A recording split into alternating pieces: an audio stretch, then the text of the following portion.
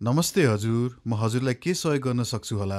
नमस्ते। सुन्नुहोस् न, मेरो घरमा इन्टरनेट स्लो भयो। के कारण होला? कोसँग कुरा गर्दा राम्ररी जानकारी पाइन्छ भनेर। ए, हजुरको इन्टरनेट स्लो भयो? म हजुरको सम्पूर्ण समस्या सुन्छु र समस्याको समाधान पनि गर्छु। बरु हामी बसेरै कुरा गरौँ न, हुन्न? हुन्छ, भइहाल्छ नि। हजुरले कति बेला इन्टरनेट स्लोको समस्या भोग्नुहुन्छ? त्यस्तो खासै यही समय त भन्न सक्दिनँ। जे होस्, यसो काम गर्दा, यताउता गएर बाहिर फोन गर्दा, सोसियल साइटहरू चलाउँदा कहिलेकाहीँ स्लो हुन्छ। हेर्नुहोस् न, साह्रै नै दिक्क लाग्छ यस्तो बेला। ए, मैले बुझेँ हजुरको समस्या। हेर्नुहोस्, इन्टरनेट स्लो हुने विभिन्न कारणहरू हुन्छन्। तीमध्ये एउटा मुख्य कारण राउटरको स्थानान्तरण अथवा राउटरको प्लेसमेन्ट पनि हुन्छ। आउनुहोस्, इन्टरनेट स्लो हुने कारणमध्ये एउटा मुख्य कारण राउटरको प्लेसमेन्ट अर्थात् राउटर राखिएको स्थानको बारेमा आज एकछिन कुरा गरौँ है त। घरको भित्ता जति बाक्लो भयो त्यति नै वाइफाई सिग्नल पाउन गाह्रो हुन्छ। त्यस्तै धातुले बनेको वस्तुहरूले वाइफाई सिग्नललाई फिजाइदिन्छ, जुन कुरालाई हामीले ध्यान दिएका हुँदैनौँ।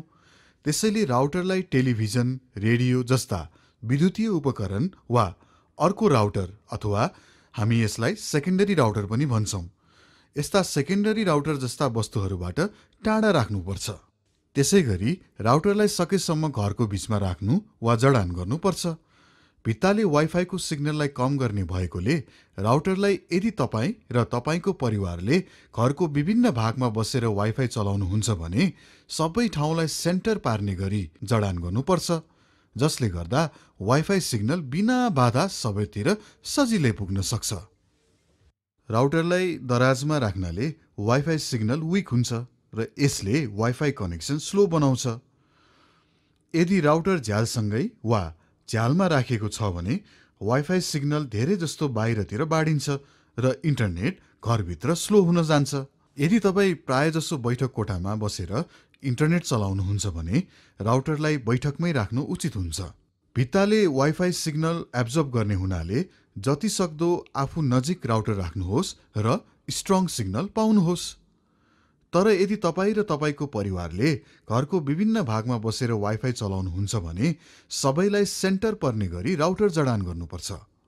पानीले वाइफाई सिग्नललाई तानेर यसको स्पिडलाई र पुग्न सक्ने दूरीलाई कम गर्छ, त्यसैले यसलाई फिस ट्याङ्कबाट टाढा राख्नुपर्छ।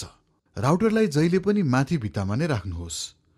यसो गर्नाले वाइफाई सबै दिशामा पुग्छ। भुइँमा राख्नाले केही सिग्नल तल गई खेर जान्छ। राउटरलाई माथिल्लो तल्लामा राख्नाले 2 तल्ला तलसम्म पुग्दा सिग्नल कमजोर हुन्छ।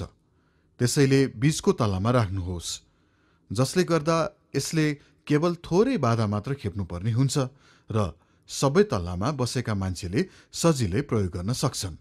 अथवा मुख्य राउटर अथवा मेन राउटरसँग जोडेर अर्को सेकेन्डरी राउटर प्रत्येक तल्लामा राख्न पनि सकिन्छ र सबै तल्लामा वाइफाईको मज्जा कुनै बाधा बिना लिन सकिन्छ। राउटरलाई भान्सामा नराख्नुहोस्, किनभने भान्सामा भएका धातुका सामानहरू जस्तै फ्रिज, कुकर र माइक्रोवेभले वाइफाई सिग्नललाई सिधै असर गर्छ। सबभन्दा राम्रो सिग्नल र पहुँचको लागि 2 वा 3 वटा एन्टिना भएको सेकेन्डरी राउटर प्रयोग गर्नुहोस्। त्यसो भए राउटर राख्ने सबभन्दा उत्कृष्ट स्थान कुन होला त? भनाइको मतलब राउटरलाई कहाँ राख्दा पुरा वाइफाई कनेक्सन पाउन सकिन्छ? बरु एकपटक हाम्रै घरमा गएर हेर्ने कि? हुन्छ, हजुरकै घरमा गएर हेरौँ न त। यहाँ हेर्नुहोस् त, अहिले तपाईँको घरको वाइफाई सेटअप लगभग यस्तो छ। यो राउटरबाट वाइफाई सिग्नलले अपार्टमेन्टभरि 1 सेकेन्डमा 1/10 मिलियन दूरी पार गरिरहेको छ। यहाँ तपाईँहरूले देख्न सक्नुहुन्छ सिग्नलहरू कसरी भित्ताहरूमा ठोकिएर कोठाभरि छरिएर इन्टरनेट प्रदान गरिरहेको छ। साथै यहाँ तपाईँहरूले डेड जोन पनि देख्न सक्नुहुन्छ, जहाँ भित्ता र अन्य बाधाहरूले सिग्नल इनर्जी एब्जर्ब गरिरहेको कारणले गर्दा सिग्नल पाउन कठिनाइ भइरहेको छ। अब यहाँ हेर्नुहोस् त, अघि भनेको कुरा यहाँ प्रष्ट हुन्छ। यहाँ 2 वटा चित्रहरू छन्। बायाँपट्टिको चित्रमा तपाईँको घरमा जस्तै राउटरलाई घरको कुनामा भुइँमा राखिएको छ भन्नाले वायरलेस नेटवर्कलाई केन्द्र नपर्ने गरी राउटर राखिएको छ। धेरैवटा भित्ताहरू, भुइँ, गारो, फर्निचरहरू र विद्युतीय उपकरणहरूले गर्दा सिग्नल घरको सबै भागमा पुग्न सकेको छैन र कतै सिग्नल हराएको छ। त्यस्तै अब बायाँपट्टिको चित्रमा हेर्नुहोस् त। राउटरलाई घरको लगभग बीचमा अग्लो स्थानमा राखिएको छ भन्नाले वायरलेस नेटवर्कलाई केन्द्रमा पर्ने गरी राउटर राखिएको छ। यसरी राख्दा धेरैवटा भित्ताहरू, भुइँ, फर्निचरहरू र विद्युतीय उपकरणहरूले खासै बाधा नपुर्याएको र सिग्नल घरको सबै भागमा पुग्न सकेको छ। अब त मलाई पनि थाहा भयो, कङ्क्रिट वा इँटाका पर्खालहरू पनि वाइफाई सिग्नलका दुश्मन हुन्। सबै प्रकारका वस्तुले केही मात्रामा रेडिएसन अर्थात् विकिरण अब्जर्भ गर्छ। कुनैले धेरै नै गर्छ, विशेष गरी कङ्क्रिटले। राउटरलाई दुवैतिरबाट कङ्क्रिट वा इँटाले घेरा लगाएर राखेमा सिग्नल घरको टाढाको स्थानहरूमा पुग्न सक्दैन। साथै भित्ताबाट भन्दा सिलिङ र भुइँबाट बढी सिग्नल छरिएर जान्छ। हो, यसै गरी माइक्रोवेभ नजिकै राउटर नराख्नुहोस्। तपाईले माइक्रोवेभमा केही खानेकुरा तताइरहनु भएको बेला तपाईको इन्टरनेट स्लो भएको थाहा पाउन सक्नुहुन्छ, किनभने माइक्रोवेभले पनि लगभग वायरलेस अथवा ताररहित राउटरकै फ्रिक्वेन्सीमा काम गरिरहेको हुन्छ। माइक्रोवेभबाट निस्किएको एकदमै थोरै विकिरणले पनि तपाईको सिग्नललाई असर गर्छ। राउटरलाई धातुसँग वा नजिकमा नराख्नुहोस्। धातुले इलेक्ट्रोम्याग्नेटिक इनर्जी अर्थात् विद्युतीय चुम्बकीय शक्तिलाई धेरै राम्रोसँग एब्जर्ब गर्छ। सेकेन्डरी राउटर वा वाइफाई एक्सटेन्डर प्रयोग गर्नुहोस्। वाइफाई राउटरले रेडियो वेभ्स निकाल्छ जुन बाहिर र तल छरिन्छ।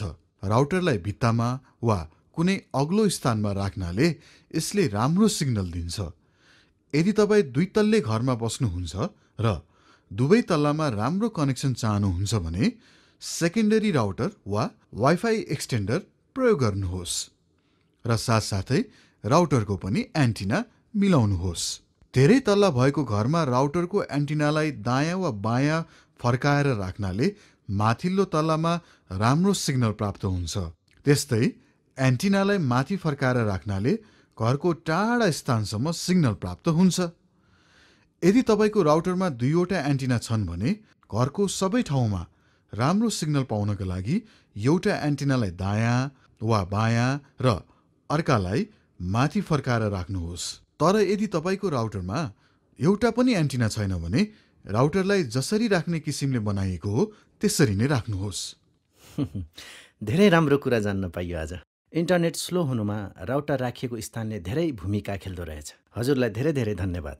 अब आज सिकेको कुरा म आफूले चिने जानेको साथीभाइ, छरछिमेक सबैलाई सिकाउँछु।